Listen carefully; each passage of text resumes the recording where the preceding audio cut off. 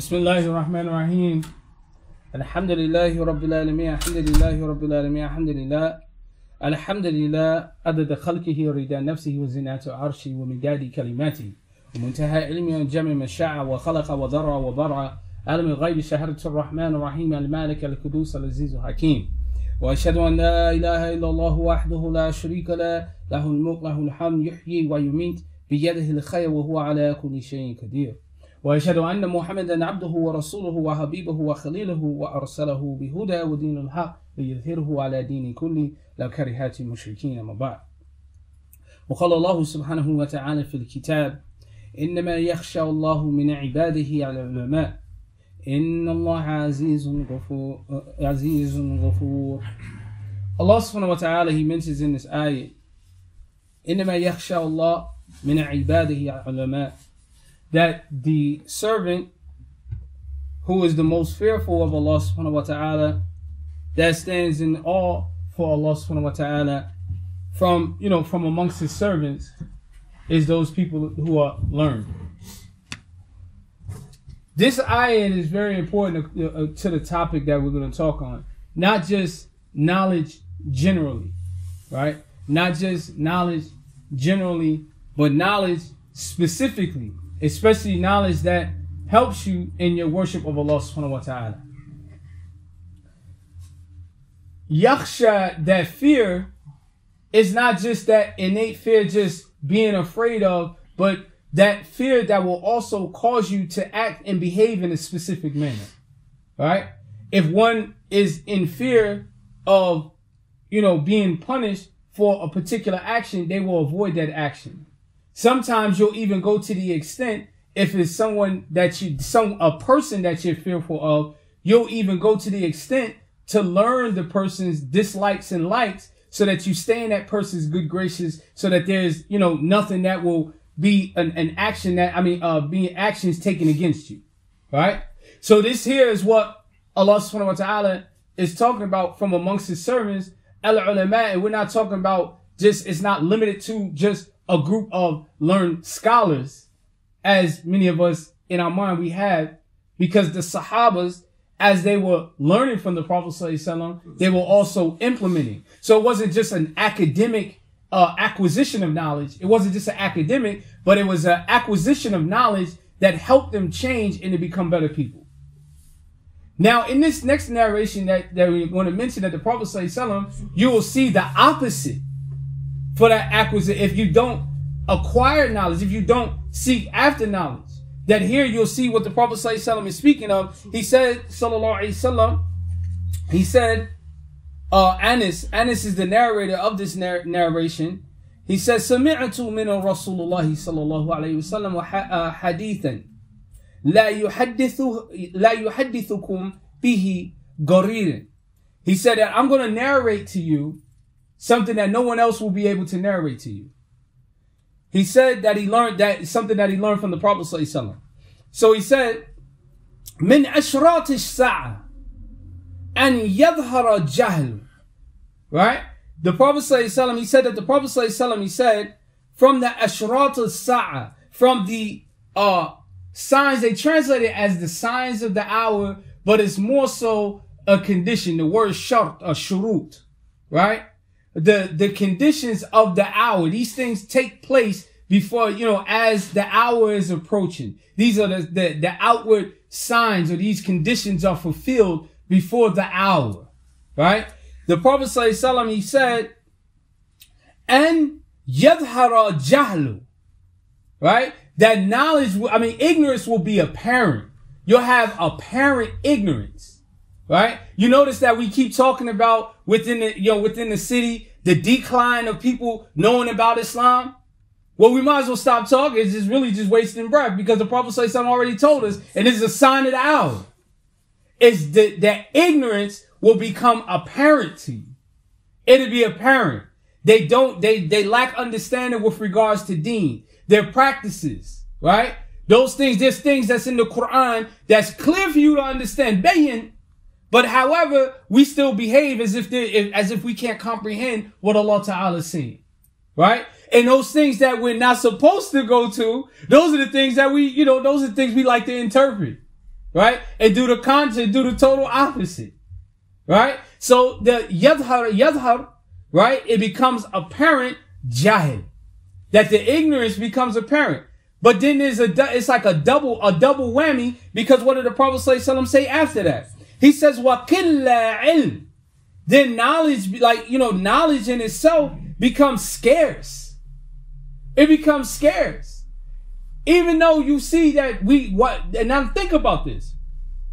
We claim that we're in an information era. We're in an information era. But if you look at the practice of the Muslims, with all of the information running around, there's barely anybody praying.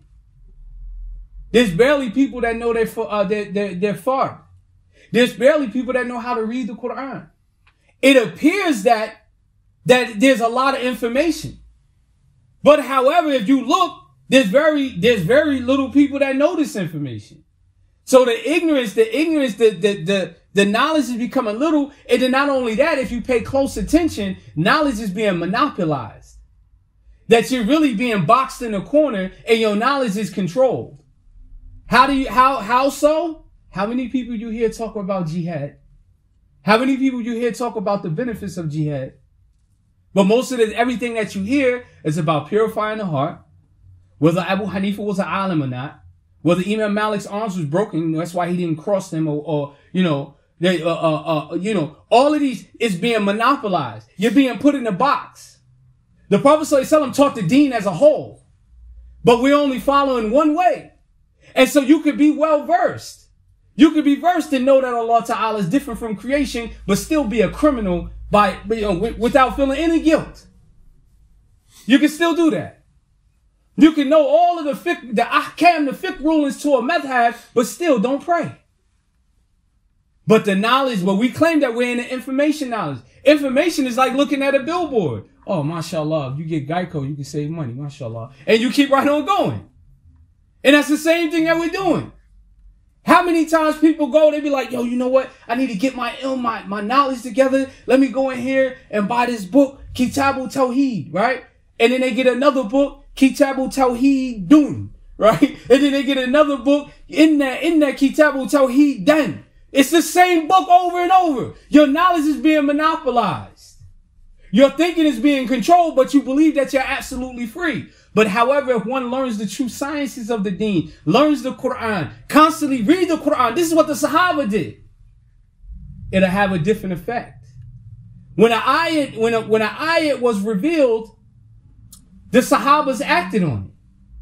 They didn't say, well, we don't know the true interpretation of it. They didn't say, oh, we'll just wait. They didn't say, they just did. Sami'na wa ta'ana. Right? So then the Prophet ﷺ went on to say, he said, وَيَظْهَرَ zina. Right? That zina basically becomes the normal practice. Zina becomes the normal practice. There's no problem now. If you on the internet, you get pictures of people's private parts. You don't even have to get them personally sent to you no more. They're displayed on their regular outward profile. Naked women, right? Oh, zina. Many of our children, we're grandparents by means of our children not being married.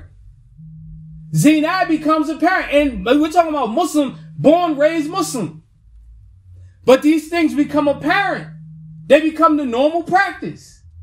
Then the Prophet ﷺ, he went on and he said, وَتَشْرُبُ khamr. Right? Now, I just did a little research this morning to look into this subject of khamr.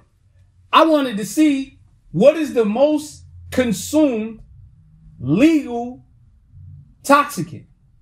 Number one was alcohol. Number two was tobacco, cigarettes.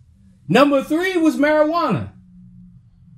These are the top three consumed. And they say that marijuana is the gateway drug, but I actually believe it's alcohol. I believe it's actually alcohol. Because people will drink to be social. Everybody won't smoke marijuana, even though they're going, leaning more and more towards that, because it seems like a healthy lifestyle and everything else, connected to it. But however, this is where people are leaning towards now. They're leaning towards that. But the bottom line is that the minds will always be fuddled. How many of us have Muslim children, our children come in high? We be like, yo, what are you doing? Huh? I was just hungry, Abby. You know, I'm just trying to get something to eat. And you look at them, they high. Right? Khamr. These things, why? Because of the ignorance. Think about it first. The first two things the Prophet ﷺ said, he said, yadharu jahl. Right? That ignorance will be apparent. And then secondly, yakilla al-ilm. And then knowledge will become scarce. Right? Ignorance will become apparent, meaning they're going to ignore the Sharia. Then knowledge will become scarce. They're not even looking to acquire information anyway. Most people that commit sins, they have a very low level of knowledge, and they barely seek any out. Right? So then the next couple things that I mentioned, the Prophet ﷺ, he said, وَقِلَّ رِجَالٍ وَيَكْثَرُ النِّسَاءِ. There's going to be very small amount of men.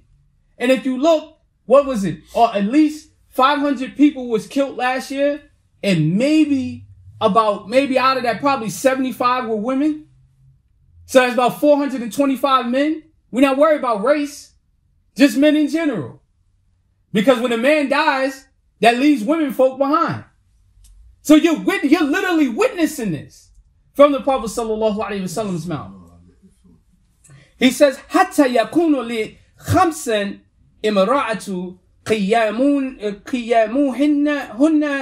rajulan wahid." That the men will decrease and the women will increase so much that there'll be 50 women to one man to look after them. Alhamdulillahi Rabbil Alameen.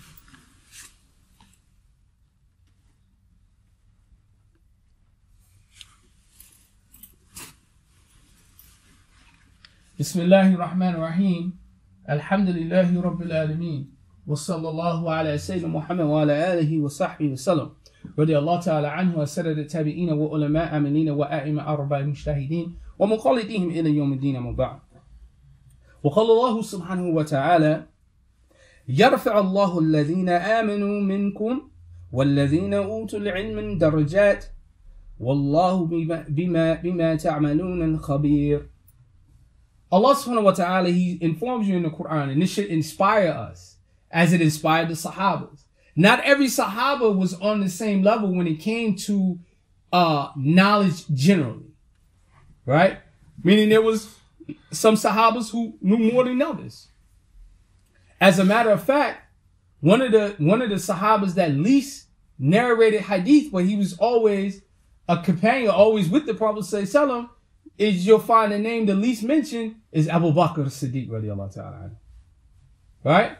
Not that he was ignorant, but he didn't narrate as much hadith as Abu Huraira. And Abu Huraira only spent 3 years with the Prophet ﷺ. Right? He spent 3 years with the Prophet ﷺ. He didn't spend a long amount of time. Even though he narrates the most hadith, you would think that he was the one that, spent the most time. This isn't the case. Knowledge is something that you have to recognize is given by Allah subhanahu wa ta'ala. How you act on it is all in the control of Allah subhanahu wa ta'ala. However, the acquisition, you have to still go after it and seek after this knowledge. So here Allah subhanahu wa ta'ala, He says, يَرْفَ اللَّهُ الَّذِينَ آمَنُوا مِنْكُمْ وَالَّذِينَ أُوتُوا الْعِلْمِ. He said Allah ta'ala will raise those who believe from among you, right? وَالَّذِينَ أُوتُوا الْعِلْمِ. Right? He'll raise the rank of the believer, meaning the stronger your iman is, the more the darajat, the higher, the more your level is. Right? I don't know what is happening today, but it seems to be the harder you work, the better person you are. Right? Society deems you the better person. The kind of job you got, that's the kind of job that's the better person. Oh, I'm a lawyer. Oh, mashallah, he's a lawyer. You see that? Right? I might be a guy that just work at, work cashier at Checkers. Right? Oh, mashallah, brother, you keep striving. Right? The lawyer may know nothing about Islam. I may know everything about Islam. But still, you'll look. But with Allah subhanahu wa ta'ala, that darajat, that avenue, you have to have strong iman and ilm and knowledge. So then Allah subhanahu wa ta'ala, He goes on and He says, Wallahu bima ta'maluna khabir. And Allah ta'ala is aware of what you do. So you don't be concerned about what people think about you, but rather when you go out and seek the acquisition of knowledge and trying to build your iman, it is for Allah subhanahu wa ta'ala. And of course, you gain benefit from it because here the Prophet ﷺ, we're going to read to you a couple hadith and then we're done with the khutbah, inshallah. So the Prophet ﷺ was mentioned from Abu Hurairah that he said, the Prophet ﷺ said, سَلَكَ طَرِيقًا يَلْتَمِيسُ فِيهِ عِلْمًا سَهَلَ اللَّهُ لَهُ بِهِ طَرِيقَةً إِلَى الْجَنَّةِ.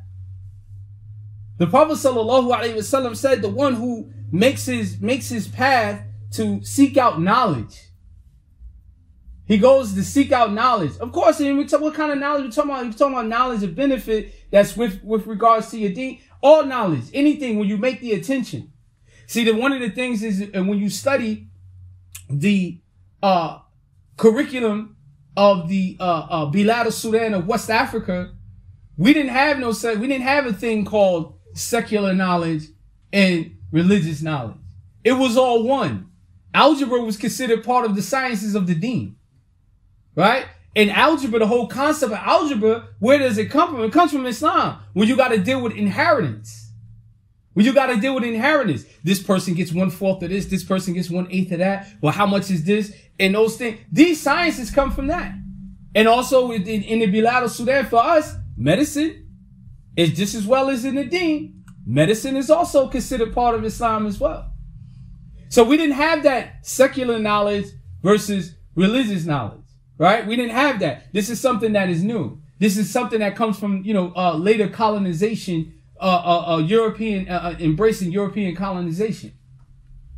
So Allah Ta'ala, when you seek out to seek out that knowledge, Allah Ta'ala makes the path for Jannah easy for you. Now, of course, the way that many of the khatibs, many of the speakers, or many of the mudarris, the teachers, or many of the students, they make it as if these people of knowledge is just this group of individuals with the big beard, the biggest turban on, coming in on a flying carpet, and all he does is teach all day, and it leaves little old lowly old us who spend time, making tahajjud at night, doing the regular things that regular people do, right?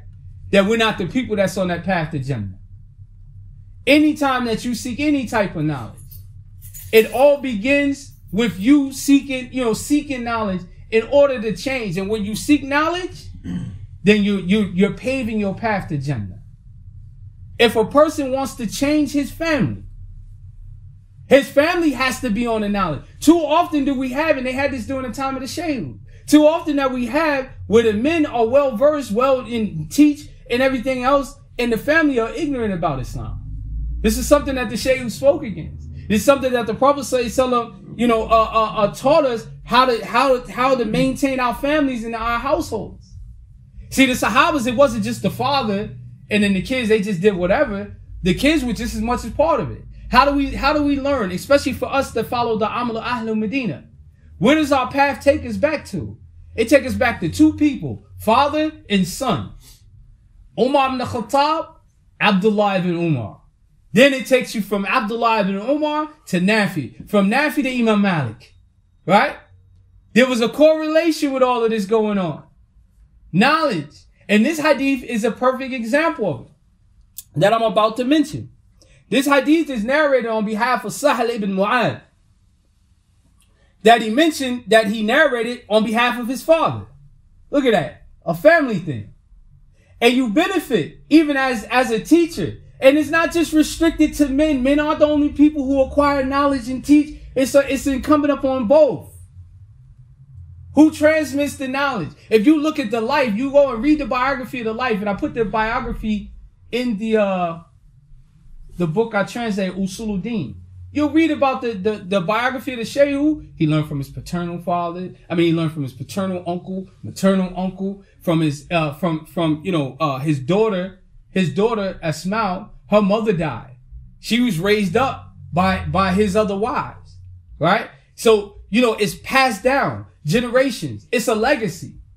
I know in our time now, most of us are concerned about what, and this is important. I'm not saying that it's not passing down generational wealth. But as a Muslim, we're not one-dimensional. We want to pass down this deen generationally. And if you have wealth to pass down, that's part of Islam too. That's an act of ibadah as well. So the Prophet sallallahu alaihi wasallam, Sahal is narrating on behalf of his father. He said, "Anna Nabi sallallahu alaihi wasallam qala من علم علما فله أجرا من عمل به لا ينقص من أجر عامل. The Prophet ﷺ said, whoever teaches some knowledge will have the reward of the one who acts upon it. Right? Who's the first teacher to the child? The parent. The first child. You teach that child. Think about it. You teach the child something as what we would consider as mundane, as something as not as important as using the bathroom. And you teach that child, after we use the bathroom, son, daughter, right? You have to make a stinjat. You have to make a stijmar. You have to wipe yourself. You have to pour water on yourself to make sure that you clean. And that child does that from the time that from that moment you taught them until they enter the grave. You receive the same reward as if you've done it every time. So think about this. If you have knowledge of things and you're transmitting that knowledge and you're teaching it, your first captive audience is your family. If you're not married, you should desire to be married to find a wife in order to do these kind of things. But most of us, we're not getting married in order to establish family. We kind of like getting married to cool enough, but you can forget about the family part. And this is why it's so easy for everybody to walk away. Anybody got nothing to lose. I'm out. Right? But if it's important to you that you establish the family, you'll be concerned about the well-being of the family overall and in general. Think about this. You're passing down knowledge. You have an obligation to educate your family first. Right? Then everyone else is secondary. It's mustahab to teach other people outside of your household. You have an obligation. So those things that you teach, you'll receive benefit and reward from it. And then in closing, he said, and without there being detracted any of the slightest reward, meaning you'll receive the full reward for it. Subhanaka Allahumma wa bihamdika wa ashhadu an la ilaha illa anta wa astaghfiruka wa atubu ilayk. Become a salat.